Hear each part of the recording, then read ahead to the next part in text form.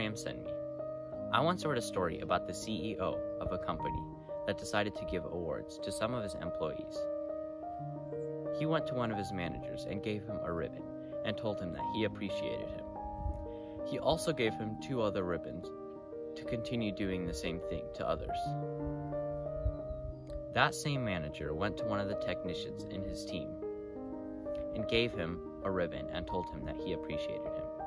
He also gave him the last ribbon to continue doing the same thing. That same technician went home that evening and found his son doing homework at the kitchen table. He gave him a ribbon and told him that he appreciated him. His son told him that he hadn't felt like he could please his parents, but that this act of kindness had brightened his day.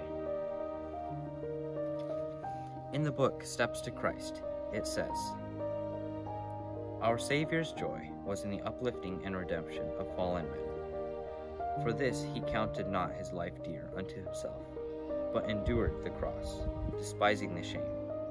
So angels are ever engaged in working for the happiness of others.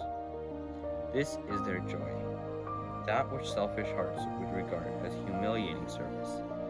Ministering to others who are wretched and in every way inferior in character and rank is the work of sinless angels.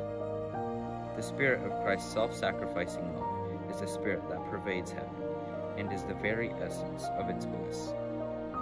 This is the spirit that Christ's followers will possess, the work that they will do."